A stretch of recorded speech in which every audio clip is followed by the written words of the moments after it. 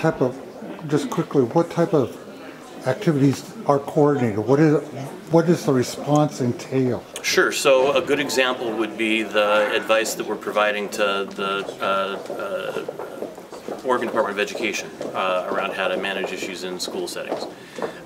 Most people don't know we have diseases in schools and occasionally close a school even every single year around norovirus or influenza, those kinds of things. And so we're coordinating with them about the messaging that they'll provide to school districts is a good example.